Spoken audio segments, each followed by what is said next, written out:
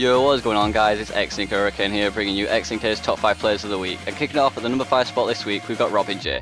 Beyond Nuketown playing some Black Ops 1, jumping up, firing his tube for this really nice art map tube. It's going to hit a rock, come back into the map before taking out the enemy.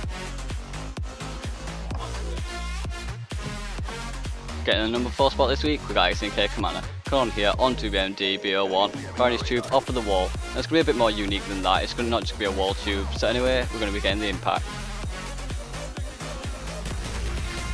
As you can see in theatre, we're firing the tube off the walls, we're coming down, it's sort of going to slide down the roof, hit the vent, hit the pipe before taking out the enemy.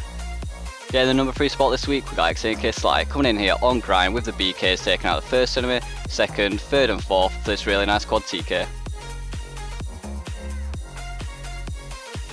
Getting number 2 spot this week we've got xAMK Recall coming in here with the longbow and Infinite Warfare taking out the Collat, before coming round taking out a third guy and the fourth for this really nice quad on screen. He's going to come around the corner and take out another guy for this 5-man overall. And getting the number 1 spot this week we've got myself. I'm going to be on Black Ops 1 playing some Nuketown, going for the Spectre quest. I'm going for a road to a kill cam. Hurricane, Jesus Christ! No way! No way! No way!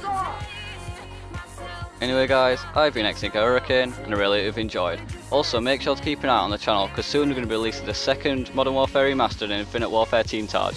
Also we're going to be releasing the mini team targes for Clash of the Clans.